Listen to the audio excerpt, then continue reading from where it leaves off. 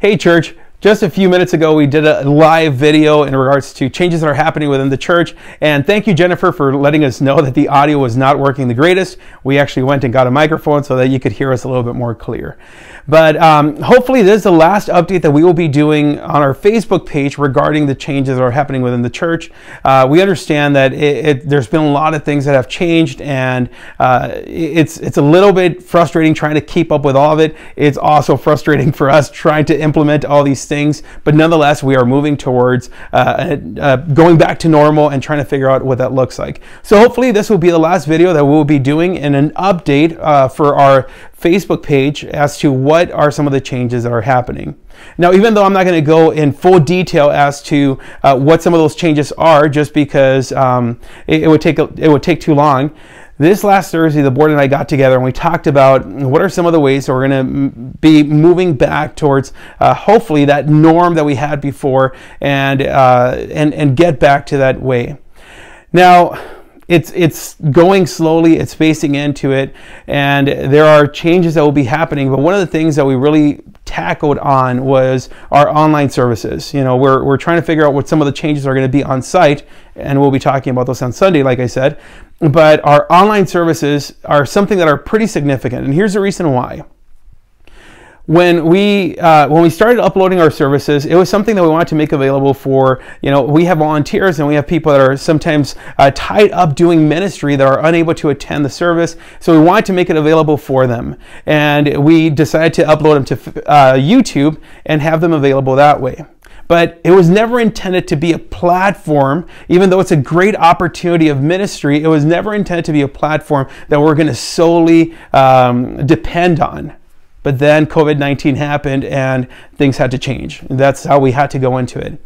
As we've been talking through these last couple of months, the board and I, we've very much established that, you know what, even though it's a great platform and we know that we are reaching people far beyond the Wadena area, which is great. We understand that there are people down by the cities that are watching, and we understand that there are people from different areas that are watching. So we don't want to diminish the fact that the digital platform is a great avenue to reach people. But nonetheless, one of the things that we are hoping to do is to scale back on that, because it does require a lot of efforts. Even though it just seems like it would just be upload and be done, it actually takes time to edit and to make sure that it's ready to go.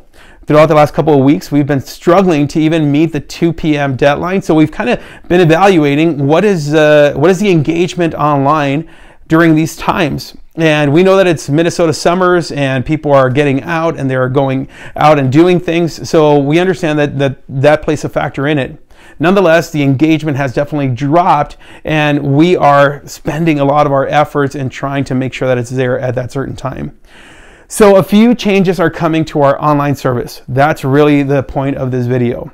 Starting this Sunday, we are moving our time for our online service from 2 p.m. to 6 p.m. just to give us more time to upload it for this week. But here's a significant change for the weeks after that, and that is that we will be uploading our services now on Monday rather than on Sunday.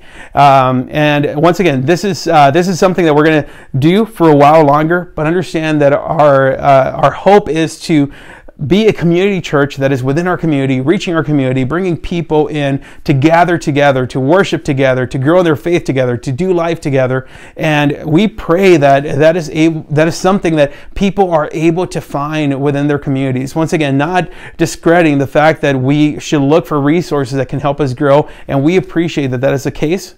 We are not going to completely go off the radar online, but it is going to change as our resources here at Epicenter are limited. So that is one of the big changes that is happening for this week. Once again, if you go at 2 p.m., it will no longer be available at 2 p.m. It will be uploaded at 6 p.m. It will be premiere, and then the following weeks, it will just be uploaded on Monday normally. So that's one of the changes to the online service. The other thing that we talked about is our ministries within Epicenter.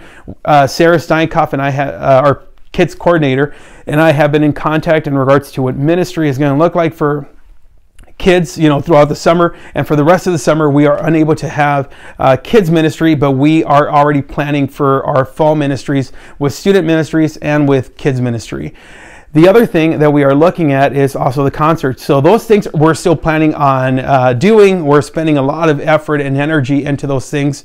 But I just want to emphasize the fact that we want to be a church that is reaching our community, that is preaching the truth, and especially right now in a time where there's so much chaos, there are so many things that are creating fear in us. We want to continue to gather together as a body of believers, encouraging one another. And I know that at times it's easy when we get off the habit of meeting together, but nonetheless, one of the things that I love is the importance that the board and I continue to see in gathering together and meeting people where they're at. So we are planning on moving a little bit away from, we are planning on moving away from our online services in regards to being uploaded on Sunday afternoons, but they will continue to be uploaded on Monday, and we will make sure and continue to upload the content as it is available. So that is one of the major changes we wanted to talk about, but be aware that this Sunday we will be talking more about what our Sunday on-site services are going to look like. I am super excited about the changes that are happening in regards to, we're working towards getting back to normal, but keep in mind that we are working diligently in making sure that we are having safe practices in place, not only for health concerns, but in every other aspect. We are living in a crazy and wild world right now, and I love the opportunity that we have to get together as a church body and encourage one another, and we don't take that lightly. So we are continuing to work hard and be diligent in regards to caring for the church body and having safe practices for when you do come and attend here. So we encourage you, if you haven't signed up for this week, once again, I just want to remind you that we did bump up our seating capacity. So now we are at 120. And I'm excited about this week's service. I really hope that it records so that we can upload it at 6. But nonetheless, it's going to be, I know that right now with everything that is happening, this series, Fear Tactics, is one that I'm looking forward to, as it's going to address some of the cultural things that are happening around us and how we as Christians should be responding with everything that's going on. It's not just COVID-19. It's a constant changes that are happening in our culture and creating panic and fear within the hearts of people. So we look forward to worshiping with you this Sunday. Once again, just a reminder, I know that I elaborated a lot on it, but I want for you to know why we are changing times on our online services. And once again, just keep in mind that we are now having our service for this week at 6 p.m. rather than 2. And next week, it would just be changing, and it would just be done when we are able to on Monday morning. So thanks for watching. We hope to see you on Sunday.